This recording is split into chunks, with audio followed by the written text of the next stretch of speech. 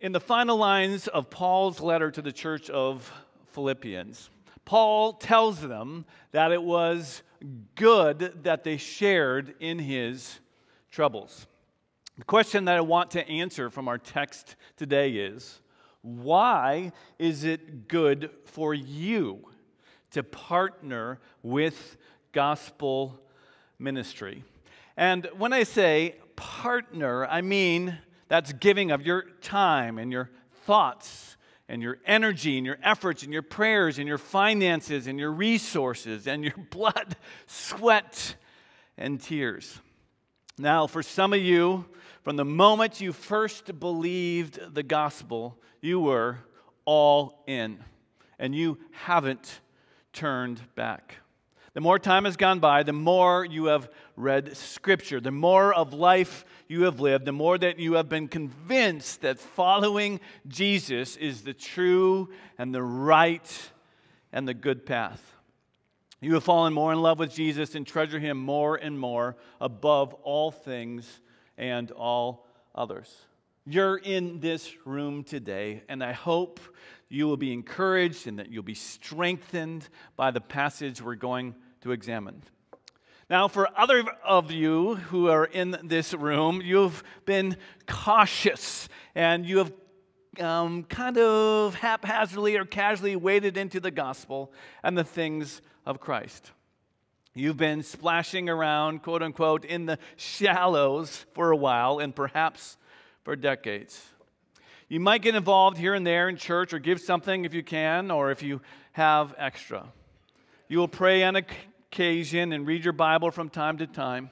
And you have perhaps some Christian songs on your playlist.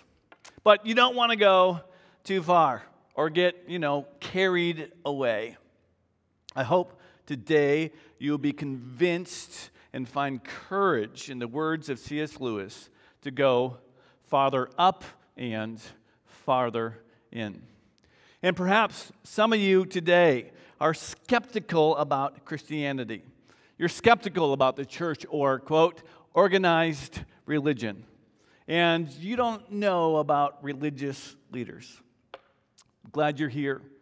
We see you. And we are honored that you're here.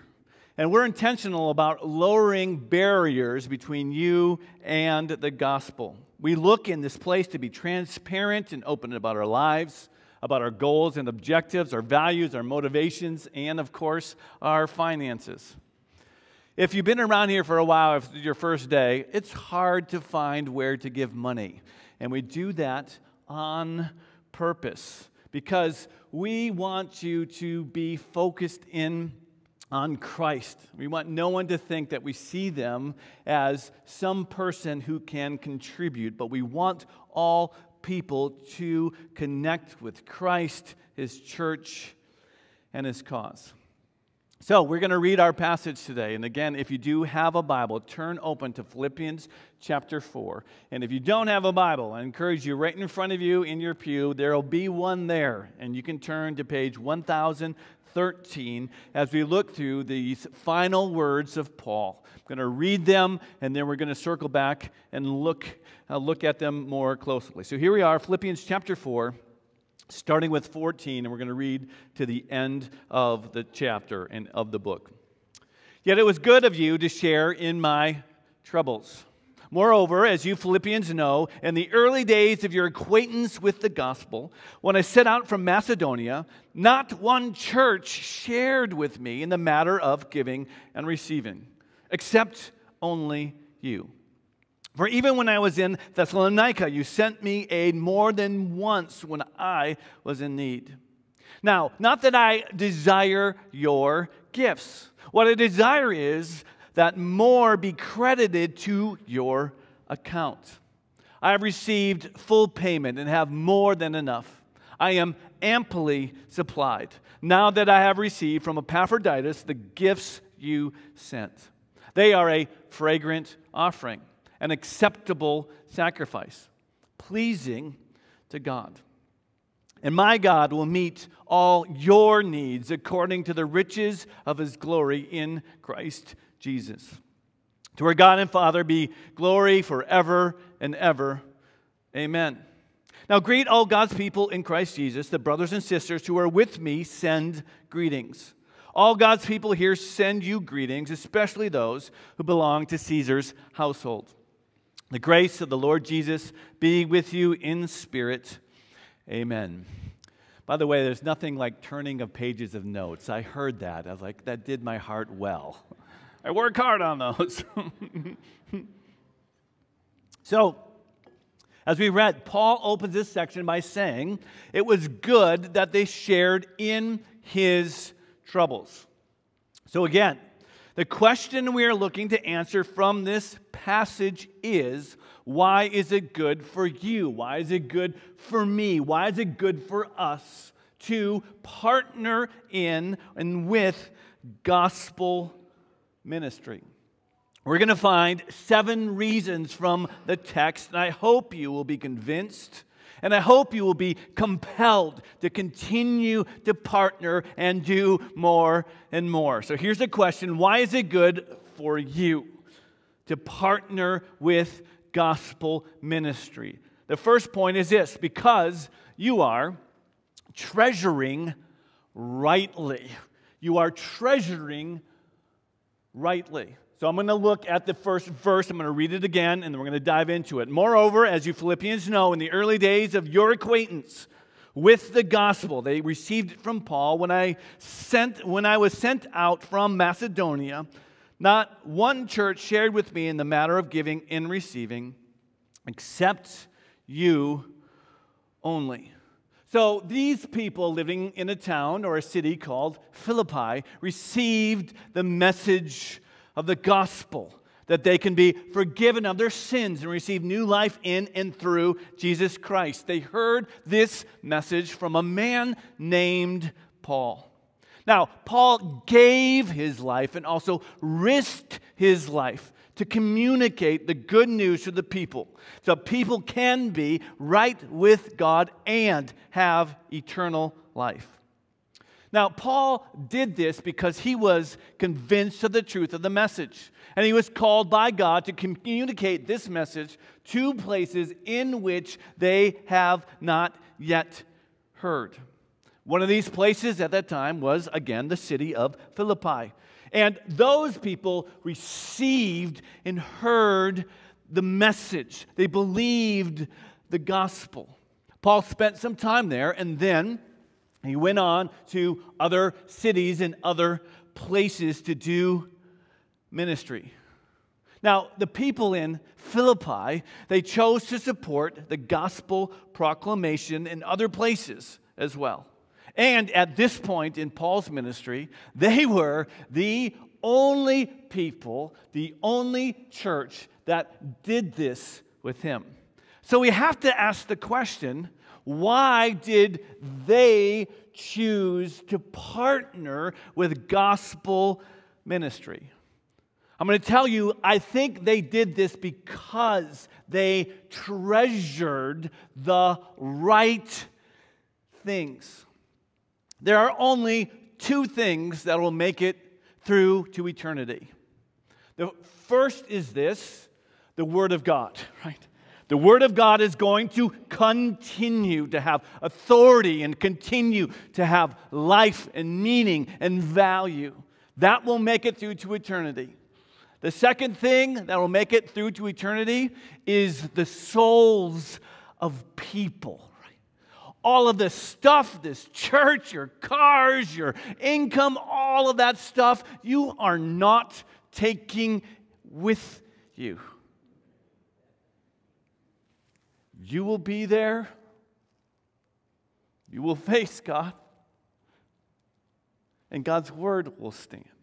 These things have eternal value. So these people in this place called Philippi, they treasured the Word of God, that it came to them and it changed them. They also treasured the souls of people who had not yet heard. And they gave themselves to see this goal accomplished. They knew the value of the Word, and they knew the value of people. So they got behind the work and supported it because this is what they treasured. They understood and perhaps saw themselves as beggars who had just received bread and willing to point other people to that place. This was these people, and they understood this. Jesus said that where your heart is, there your treasure will be also. They treasured the surpassing value of the message of Christ, and they knew that everyone who calls on the name of the Lord will be saved. And they understood the logic that how will they call on Him to whom they have not believed? And how would they believe in Him who they have not heard? And how are they to hear without someone preaching? And how are they to preach unless they are sent? As it is written, how beautiful are the feet of those who preach the good news. They partnered with gospel ministry. They treasured the right things that kept them focused on what matters most. When we do that, when we focus on what matters most, again, which is the Word of God, which is the hearts of people. If we treasure these things, we give ourselves to these things because our heart is there. And it keeps us from being distracted and entangled by things that don't matter, and also lesser pursuits. Jesus said, what good is it for one to be rich in the world, but poor towards God? What good is it if we escape this world as one through the flames and lose our reward? It is good for you and I to partner with gospel ministry because it helps us to treasure rightly.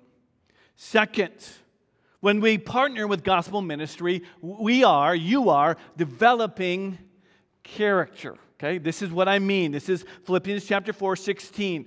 Paul says, for even when I was in Thessalonica, another city far away from Philippi, you sent me aid more than once when I was in need.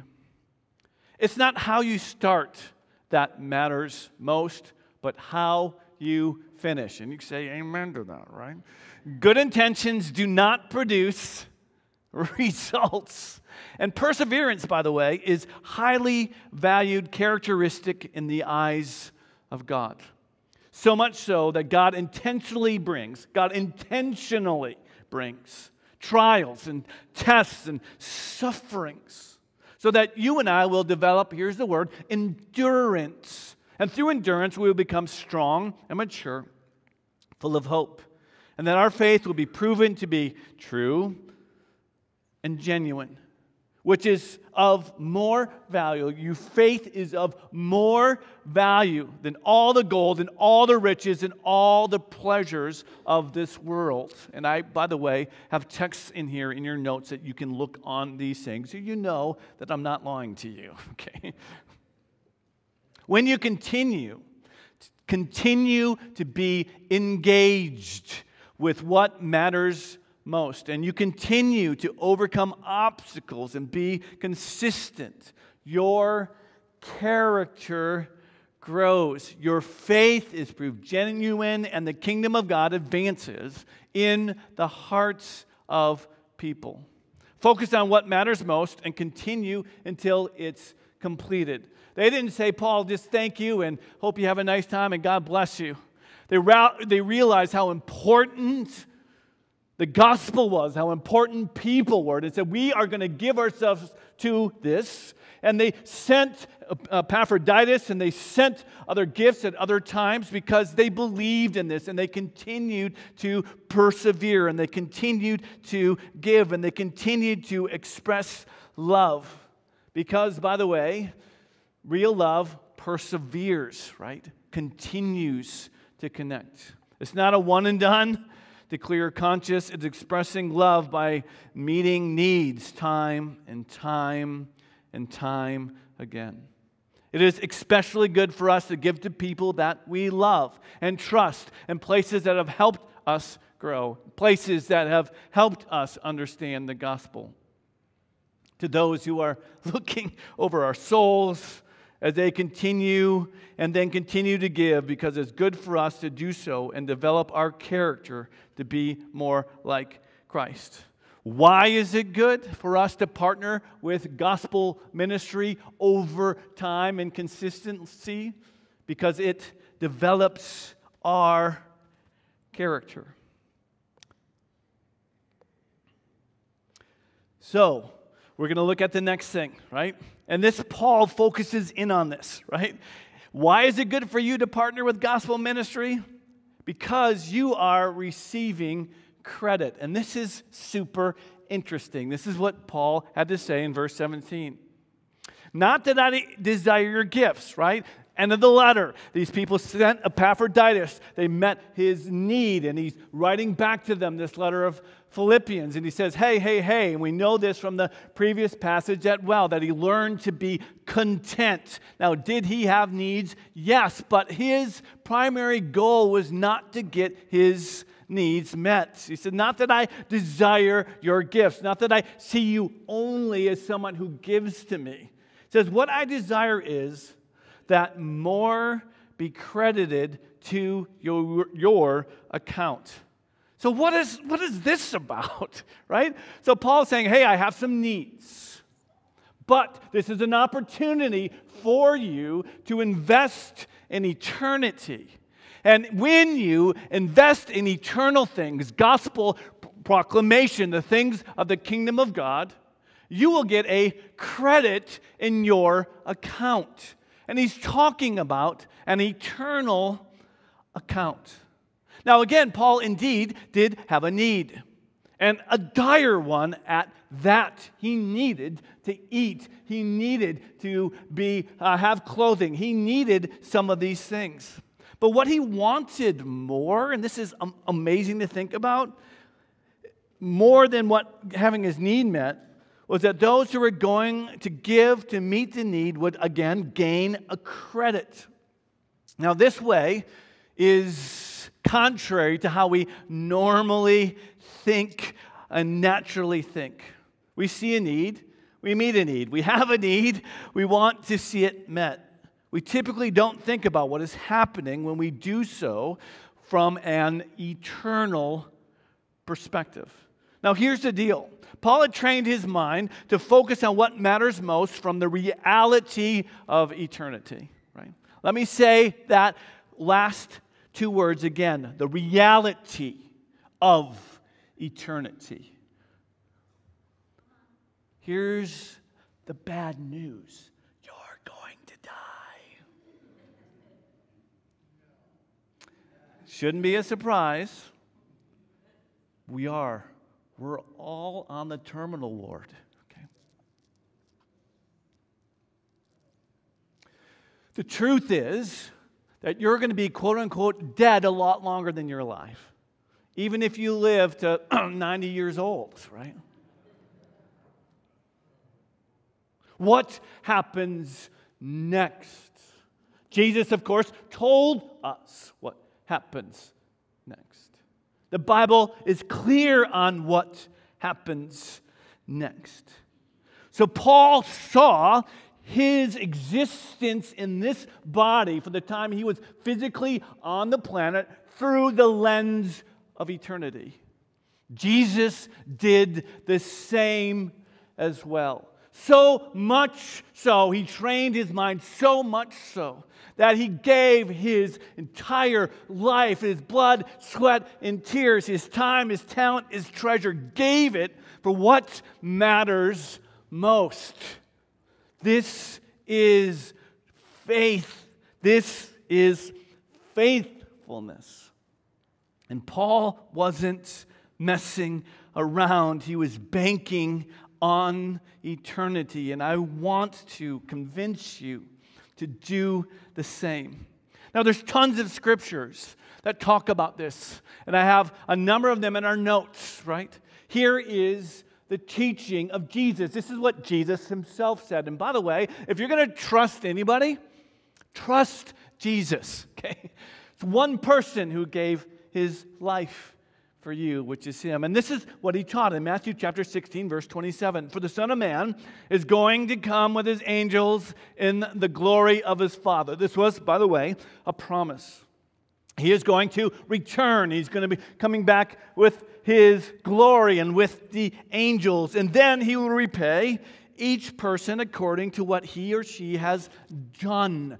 Take that to heart. Well, you say, well, I don't believe in that. It doesn't matter what you believe, right? It matters what he says. I hope that impacts you. Jesus also said this, right? This is Matthew 10. Whoever receives you receives me. And whoever receives me receives him who sent me. And the one who receives a prophet because he's a prophet will receive a prophet's reward. And the one who receives a righteous person because he is a righteous person will receive a righteous person's reward. And whoever gives one of these little ones, those small in the faith, not necessarily a child, but someone who is just new to the faith, a cup of cold water, doing so because they are my disciple, truly I say to you, he will by no means lose his reward. God pays attention to your life, pays attention to these things. Jesus also gave this advice in chapter 12 of Luke. He said, sell your possessions, give to the needy. Why? Provide yourselves with money bags that do not grow old. With a treasure in the hearts that does not, with a treasure in the heavens that does not fail, where no thief approaches and no moth destroys. It says, listen, exchange this stuff for stuff that really matters, right? This is good advice. And when Paul was in Ephesus and he was training this young pastor named Timothy, he says, hey, Timothy, tell people this. This is Timothy chapter 6. He says, as for the rich in this present age, okay, and by the way, world standards, you are rich. Well, I'm on welfare. You are rich in comparison to billions of people. Do you have electricity that works? Do you have a cell phone? Oh, you do. Okay. Do you have a roof over your head? Do you have ability to have transport? It says, as for the rich in this present age, charge them, number one, not to be haughty, that is proud, not to set their hopes on the uncertainty of riches, that riches are going to be the thing that takes care of them and treats them well and provides for them. It says, don't set their hopes on riches, but tell them, put their hope on God, who richly provides us with everything to enjoy. They are to what? Do good. To be rich in what? Good works. To be generous and ready to share. Verse 19, thus storing up treasure for themselves as a good foundation for the future, so that they may take hold of that which is truly life. Do you view your life through these lenses? It's going to be a matter of time in which we are standing before Christ, right? According to Christ himself, according to the holy word of God.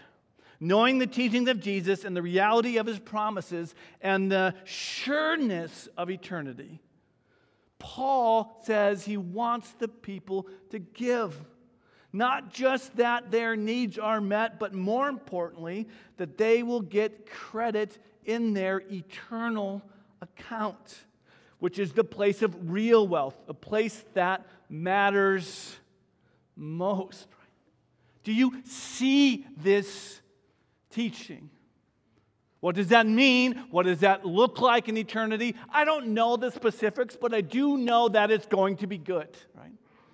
It's going to be better than even what you can expect. So in the light of this teaching, you are a fool to spend all your resources on things of so little value, when you can spend these things on what matters most and what truly will last and have eternal value and worth. Margie said this quote, again, by a guy named Jim Elliot. If you're familiar with him, he lost his life. No, let's put it this way. He gave his life for the proclamation of the gospel. And him and his fellow ministers were killed.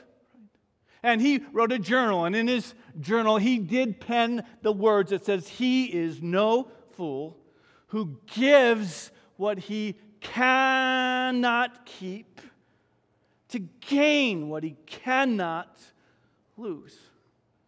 Do you believe that?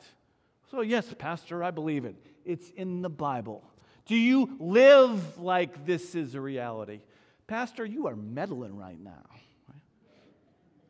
I'm trying to help you. This is what Jesus said. These are the realities of eternity. And again, you and I will be there in a blink of an eye. Are these things true or are they not? And if you believe they are true, then we have to take them serious. And if we take them serious, then we evaluate our life through this lens. That's why Paul says, hey. It's not, thank you for meeting my needs, and I'll talk about that in a little bit. But what's even more important, that you gave, God knows that you gave, and it is accredited to your eternal account. So I'm giving you an opportunity for eternal investments. And I am overjoyed, Paul would say, that you are doing this because there is benefit and eternity that is taking place when you do this. You and I have opportunities to invest in the eternal Word of God and the message of Christ, that it will be proclaimed and cultivated to all people everywhere. By the way, one of my primary responsibilities is to help you, as Paul said, live as Christ. Right? That's part of my job as a pastor. And if this is your church, part of my job as helping us to live our life as Christ. That's why we speak from the Word. Also, part of my job is to help you die well. To die is gain. I hope the whole older you get, even though your body is not like it used to be, right? The older you get, I hope the more giddy you get. Get to see Jesus.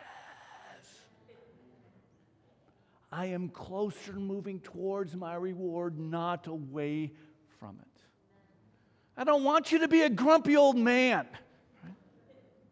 Or a cranky old lady, right?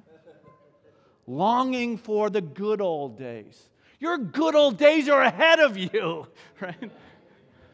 These are the best of all days.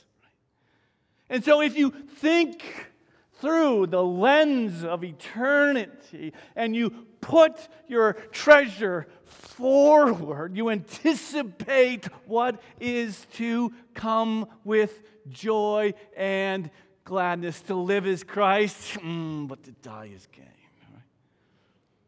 It's better to be that way. So this is what Paul was doing. This is what I'm trying to help you do.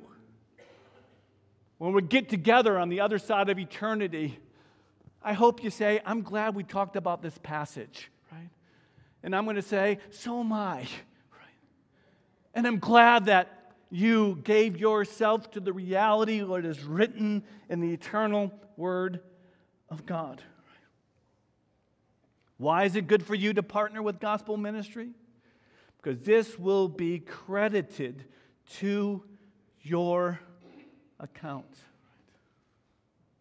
Now, another reason why it is good for you to partner with gospel ministry is that we get to make a difference. You get to make a difference.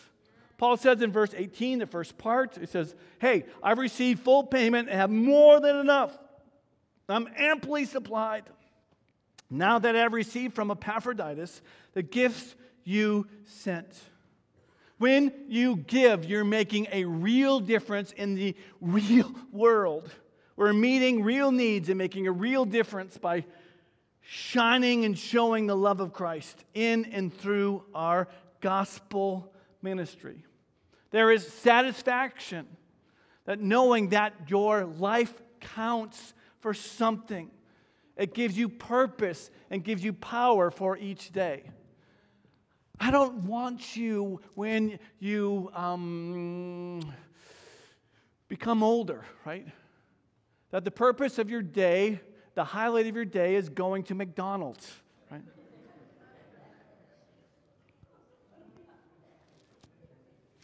It's easy to get depressed when things don't go well. I'm just telling you. Right? When my dad was alive, he went blind, he went mostly blind. He had to go to rehab, and his life was a drudgery. Go to nursing homes, go to places, you go to people who have just lost their purpose, and all they're really doing is just waiting to die. Right? Please live while you're dying. Okay? I said, Dad, you got to have a purpose beyond the evening news. Right? Get involved in something. Be involved in something that matters most. If you have breath in your lungs, you have purpose from God. Right? Making a difference matters. When our kids were growing up, I'd often tell them this, and I still tell them this. Just this last weekend. Sorry, this thing is driving me a little bit crazy. You guys like, stop playing with that. Okay, I'm going to put it down. Don't touch it anymore. Okay. I used to tell our kids to go mad. Literally, I say, hey, go mad today. What, like they'd be rabid dogs? That's not what I'm talking about. I said, make a difference. M-A-D, today. Let your goal be, you will make a difference today. And so if you set that as your desire, right? You set that as your goal, the only person that can stop you from making a difference is who? You. Go make a difference today. Somebody, somewhere, in some way, for the gospel and for Christ, make a difference. Now, if your goal is, I hope today is good and I hope my crabby coworker leaves me alone, okay? It's not a good goal. You know why? Because your success is dependent upon someone else. Right? If your goal is, I hope my day is easy and I can just skate on by, that's not a good goal. You just wasted your day. Right? But if you say, today, I want to make a difference in somebody, in some way, somewhere, for the gospel of Christ, for the goodness of God, that's the best way to live. That's why we do hard things. This has been ingrained in my children, and I hope it's ingrained in you. And they are doing hard things, going to hard careers, right? Not to make the most money, but to make the biggest difference. Do you understand this, right? This changes you. And when you help, it makes a real difference. When you give, kids in Kenya eat because of the glory of God and the goodness of His people, right? You and I have an opportunity to make a difference, as big or as little, but do this. Paul's thanked them that he's been supplied, and giving helps us to know that our life is making a difference. That's why we partner. Why is it good for you to partner with gospel ministry? The next one is you are pleasing God. I hope that's your desire, right? In verse 18 of this chapter, Paul says, the gifts are a fragrant offering, an acceptable sacrifice, pleasing to God. Now, he uses the language of Old Testament worship, right? Where they gave of what they had, they gave it. And back then, it was an animal sacrificed often, right? There's other ways that they gave financially and all this. They did this as a spiritual or as a way of worshiping. Paul is saying now in the New Testament, when you are giving to gospel partnership. It is a way of worship. You know that, right? Worship doesn't happen just when we are singing songs or looking at the Word of God. Worship also happens at the offering box, right? This is an expression of faith. This is a way of honoring God. And Paul recognizes this, and when we do so, it pleases God. And whatever pleases God will ultimately be the best for you. Did you just hear that sentence? Right? Whatever pleases God ultimately will be the best for you as well. This is called being a Christian hedonist, right? Following after Christ. Now, will it be painful now at times? Yeah. Will it be easy? Not always. Will you like doing stuff for Christ all the time? Yeah, most of the time, but not always.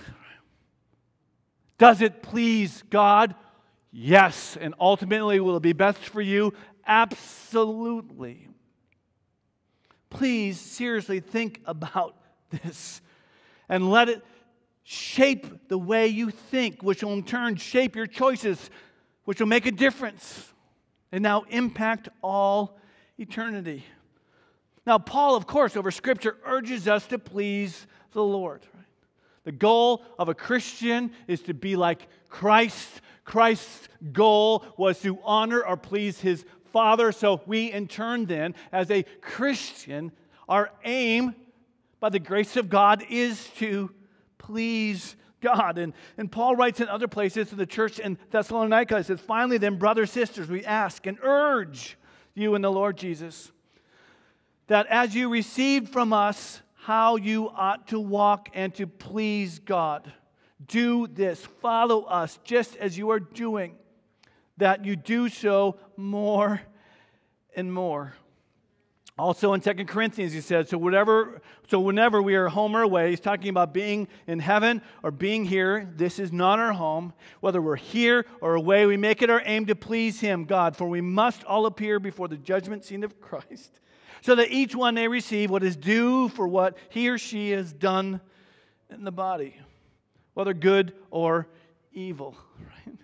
This, by the way, helps us in the bigger thought of fearing the Lord, honoring God, but also recognizing the God of all the universe who knows all things.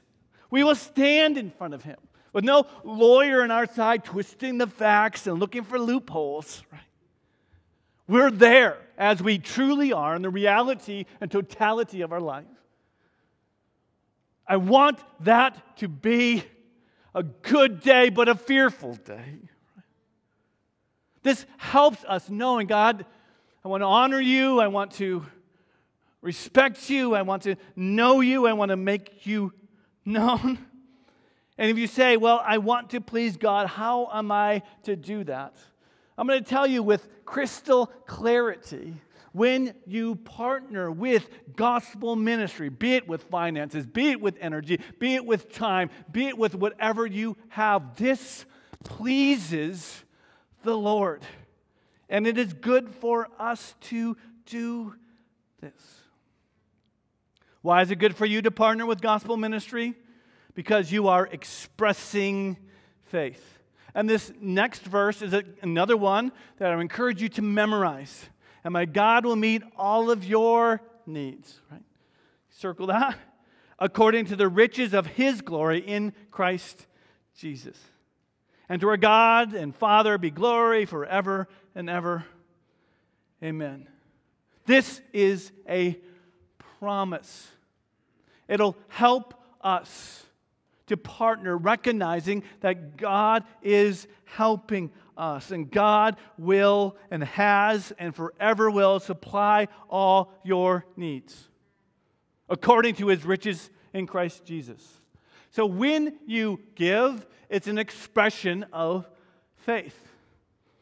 Often people don't give because they don't trust. Or they say, hey, I can't afford to give. Now, the issue isn't that you can't afford to give. The issue is that you're treasuring the wrong thing. Do you hear me, right? What are you talking or treasuring? What are you talking about? What are you treasuring most? Do you believe that God will provide your needs? Yes or no?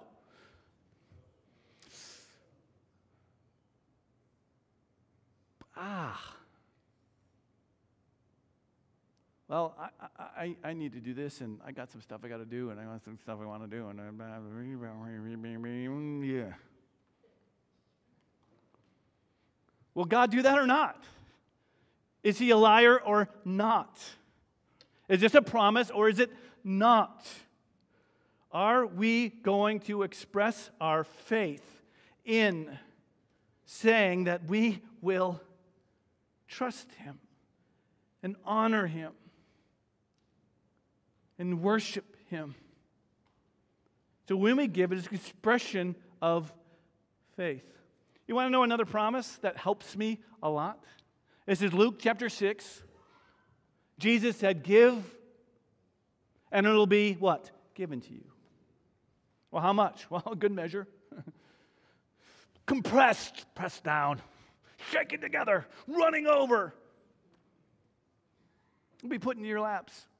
For the measure you used, it will be measured back to you. Do you guys understand that? And this is not a get-rich scheme that prosperity preachers will tell you this, right?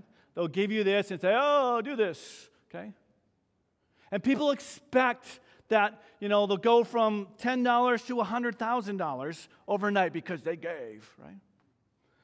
When is this going to be fulfilled?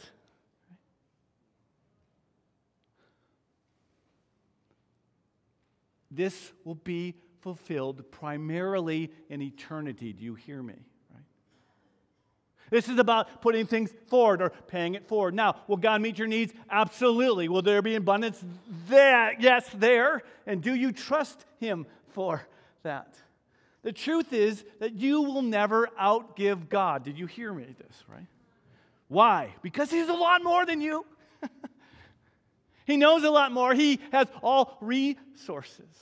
Part of this thing called being a part of this planet is growing in maturity, growing in faith, gravitating toward hope, showing that we love. And do you trust Him? Then we have opportunity to show it. This is good for us. God, help us. Do you believe this? Why is it good for you to partner with gospel ministry? Because you make friends this way. Dave, what do you mean? Well, here it is. Verse 21. Greet all God's people in Christ Jesus. The brothers and sisters who are with me send greetings. These are people that the Philippians don't know and will never meet. Right? All God's people here send you greetings, especially those who belong to Caesar's household. People who, more than likely, would never meet each other in person on this earth, sent greetings and love to each other. The love and warmth were shared because of the connection between them in the gospel and through the ministry of Paul. Because this church supported this one man, many lives were changed and connected for eternity. When you support gospel ministry, this is happening in your life as well. Jesus told us to do this. Right? This is kind of be like shocking to you, but this is what Jesus said. Luke chapter 16, verse 9. Now He said, I tell you, use worldly wealth to gain friends for yourself. What? Buy your friends? No, He's saying, hey, listen.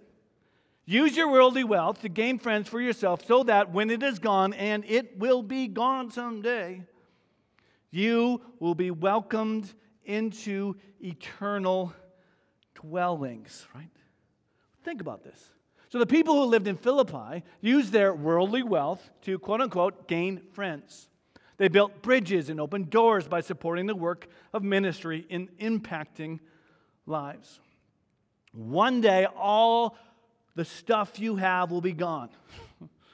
And the most valuable thing that you can take with you is your connection and relationship to Christ and to others, which is forged on earth and will last for eternity. When you give to people you know in gospel ministry and people that you will never know because of gospel ministry, you open doors. They may not know who you are now and what you have done now, but they will know in heaven. And their doors will be open to you. Right? Now, some of you give money to missions. And this is what I'm going to tell you. Keep doing it. You may never meet any of those Kenyan kids. You may never meet any of those people on this earth, and they more than likely won't know who gave what. I believe in eternity, all things will be seen clearly as they are. If you were given life-saving food, if you were given the gospel, like the shoe boxes we do in Christmas, you remember those shoe boxes, right? We put together these things, we buy stuff, and it's fun with the kids, and we send it off. Is it good for us? Absolutely. Those boxes go to places and put in the hands of people that you and I will never meet here. I believe that they receive the message and they receive the support. Of course, the doors are going to be open to you. Thank you for giving to the Lord. This is a good way to spend your money. Use your worldly wealth to gain friends for yourself so that there will be eternal connections and open doors. Jesus also said in Matthew chapter 19, and everyone who has left houses or brothers or sisters or fathers or mother or children or lands, why? To gain more money? No, for my name's sake. They will receive 100-fold and will inherit eternal life. So many who are first will be last, and the last first. This world says the first place is the person who has the most stuff, right? We have a list that measures the wealth of people, right? I make $1.6 billion. Look at me. They're first. The kingdom of God is not how much that you have that matters. How much did you give? Right? What did you do with all of this? The pharaohs, they thought that if they were buried with all their stuff, they'll have a good eternity. Your stuff on this earth is not going to help you unless you've invested it in places that mean and matter the most. I'm going to come into a landing here, right? I'm going to tell you a little bit. If musicians could come up, that would be great. I'm going to tell you how this works in our life, okay? This is how it works. I really came to faith when I was 17 years old. I was convinced that Jesus was the Messiah. I was convinced that what he says is right. I read the New Testament and I was convinced. And I believed. And God started to change me, heal me, transform me. And I'm still in that process. I saw an opportunity to give, and I saw an opportunity to tithe. And I was working at a gas station, making $3.50 an hour. Yes. Pay for my own gas, pay for my own clothes, pay for all of it, right? They did not grow up in wealth at all, right? I said, God, I believe and I trust you. And I started right from the beginning, 17 years old. Not because I was a pastor, not because I was part of a church. I said, I'm part of the kingdom, and this is what it says, and I believe it. So I started to give. 17, right? That hasn't changed. It was a non-negotiable. Even when we had two small kids, and I was working for the tremendous sum of $7 an hour, right? Painting houses and doing things, right? There are times when we were starting the church that became now Crosspoint, that I had to work 4 jobs, by the way. 4 jobs. Working with Tom Kloneke, our drummer, doing construction. Working with Rob Petrie, who is here, running video cameras for Rock Valley. Working for an auctioneer to try to gain some money. And working for the church about a day a week. Had 2 kids at home. Had a wife that we committed to be at home to help raise our kids and homeschool our kids. We took on our niece to take care of her. And we had a dog, right?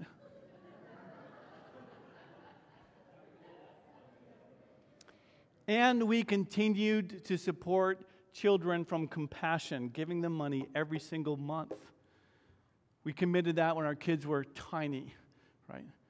We always sponsor boys because we have girls who say, you know what, we're going to make a difference. We continue doing that for a day. I'll never meet those kids face to face here, but I'll meet them there.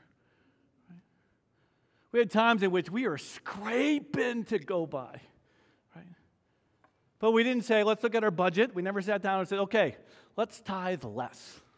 We never had that conversation. We're going to give this because we believe in Christ. And God, will you give us abilities to help make a difference more? Now, at times, they're like, man, that's a big number for us, percentage-wise, right? I can't believe I will ever say that when I get to heaven. Oh, I gave too much. Right? I don't believe that's true.